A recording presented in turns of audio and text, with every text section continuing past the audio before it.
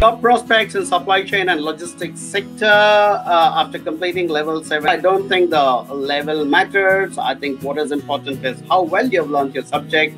And I think even more important than that, because really, guys, when you, so I mean, look at the way logical progression. I mean, in an interview, I mean, you could say whatever you like, and the guys probably wouldn't know whether you're really good or not.